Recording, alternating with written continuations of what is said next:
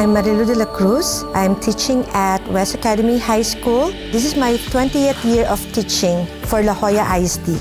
Being Teacher of the Year meant a lot for me because it only shows that the faculty and staff of this campus actually appreciated and acknowledged what I have done good for the campus. My passion for teaching is very intense. I love doing what I'm doing every single day. As a Teacher of the Year, I believe it's a great responsibility. It's not only for ourselves as an educator, but for our students more so. I love La Joya ISD because they always give opportunities for teachers. And that's what I love with La Joya ISD. They're very generous with all their staff. And that's what the best thing about La Joya ISD. Equal opportunities, and they're very generous with their faculty and staff.